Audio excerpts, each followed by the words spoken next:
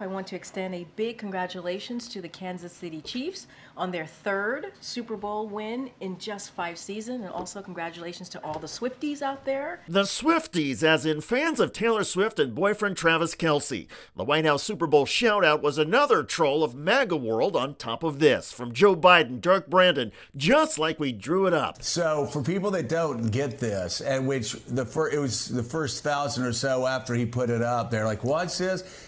This is of course, like mocking all the MAGA, ultra MAGA freaks that were saying that this was all rigged from the very beginning. And this is him mocking the snowflakes. And in MAGA world, there are a lot of them. They hate that Travis Kelce supports the COVID vaccine and that Taylor Swift in 2020 endorsed President Biden.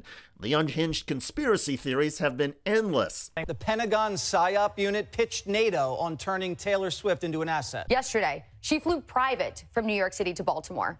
Yet she constantly talks about climate change. So just please don't believe everything Taylor Swift says. We're all begging you. Don't get involved. Don't get involved in politics. We don't want to see you there. Some conservatives, including Vivek Ramaswamy, said the Super Bowl would be rigged to help Swift, Kelce, and Biden. Other conservatives predicted a Taylor Swift backlash. You weighed in on the Taylor mania a few weeks ago when you said she was partially responsible for the Kansas City Chiefs losing a couple of games. Do you stand by that comment?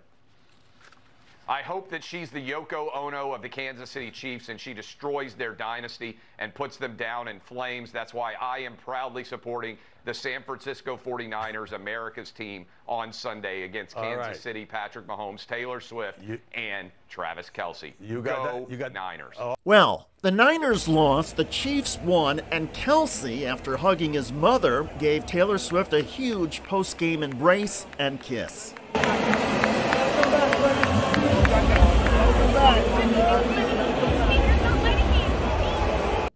In that moment of joy for Travis Kelce and Taylor Swift, you could literally feel in the political world the despair of countless MAGA maniacs. They were rooting so hard against the Kansas City Chiefs, the MAGA lunatics were cheering on the team from San Francisco. San Francisco, Nancy Pelosi's hometown. Anyway, here was the reaction from the often cynical Howard Stern. I found myself again rooting for Kansas City. I like the whole Taylor Swift with the Travis Kelce drama. You know, I have to say that I'm now buying that Taylor Swift is madly in love with him. Oh. They had a makeout session after the game on camera. Right now, the adrenaline rush is first of all, the Prime Minister of Japan was like issuing a Taylor Swift will make it back from Japan to get to the Super Bowl. The adrenaline rush of this relationship has got to be so. I mean, he's at the Super Bowl. She's on TV with him. She's rushing from the concert. The amount of attention is just mind-blowing. And even there were alerts on my phone. She's boarded the plane. The plane is over. I was like, this is the most important trip ever taken. I like watching it.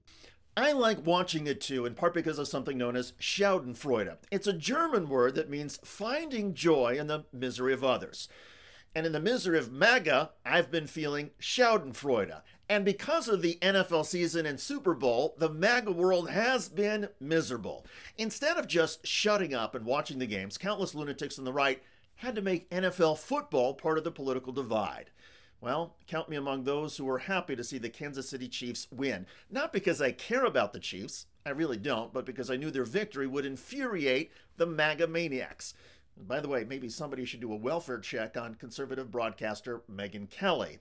She has been on a rampage against Taylor Swift for months. And she owes Israelis and Jewish Americans an apology. That is Megyn Kelly, who is neither Jewish American or Israeli, attacking Taylor Swift and calling for a boycott. And I hope they boycott her events until she issues it. Kelly, who is proving yet again to be an idiot with strong broadcast skills, is demanding an apology from Swift because the singer attended a comedy show that provided humanitarian relief to the people of Gaza. Attending this thing was wrong. It was wrong.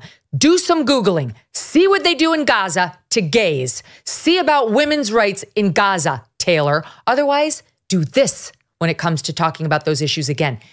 Yes, Megyn Kelly attacked Taylor Swift for attending a comedy show in New York, and the organization behind the show is non-political and does not allow any money to go to Hamas. But maybe Megyn Kelly was projecting there when she demanded other people do some Googling.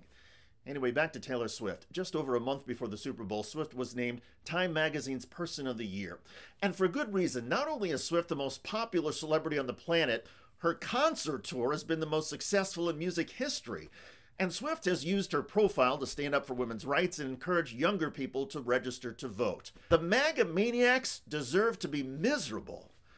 By the way, Donald Trump is now getting bashed in the United States and Europe for encouraging Russia to attack NATO countries.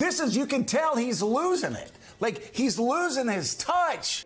Well, sir, if we don't pay and we're attacked by Russia, will you protect us? I said, you didn't pay? You're delinquent?